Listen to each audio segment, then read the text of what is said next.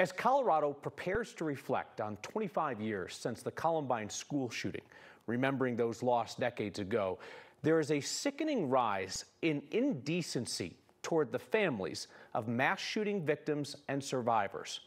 In Colorado and across the country, we are seeing ghoulish mockery of victims' families from extremists who are increasingly mainstream in conservative politics and the gun rights movement. As we have said here previously, this is not about gun policy or how you feel about firearms. This is an issue of human decency, and it's the kind of degeneracy that would have been universally condemned after the Columbine school shooting 25 years ago, but is celebrated by some now. It's a talk show host claiming the Sandy Hook shooting was a hoax, and instead of becoming a pariah, Alex Jones became an ally of an American president.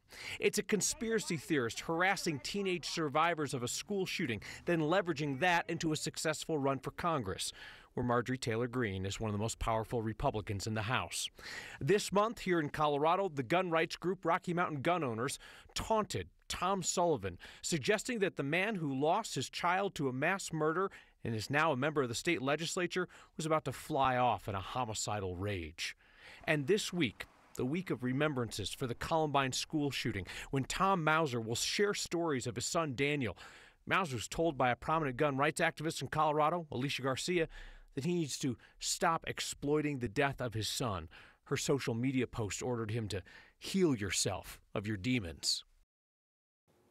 Grief turned into advocacy is not demonic.